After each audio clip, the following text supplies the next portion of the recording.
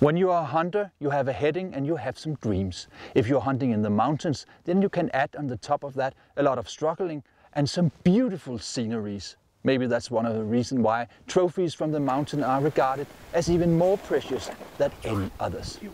You're watching Hunters Magazine, and for the coming years we'll be traveling around the world trying to spot some of the most spectacular hunting areas. And we will continue right here. So welcome to Spain and welcome to the trophies from the mountains.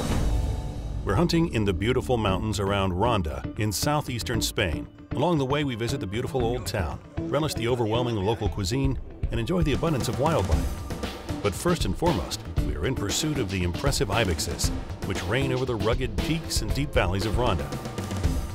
Time for zeroing, so naturally the way to enter is to bypass the gateway.